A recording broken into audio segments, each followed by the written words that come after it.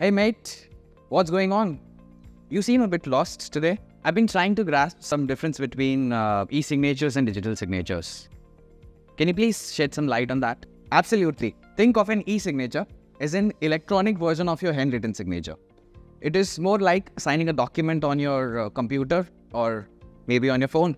On the other hand, digital signature is all about security. It uses encryption to ensure documents' authenticity and to make sure that it hasn't been hampered with. So you mean to say that e-signature is for electronic sign and digital is for security? Exactly. But for most of our everyday tasks, e-signature is sufficient. Thank you for clarifying that. Oh, I actually have a meeting to attend. Sorry, but we'll catch up later, mate. See you. E-signature, the smart choice for the modern world. Step into the future with e-signatures. Sign up on KONZE today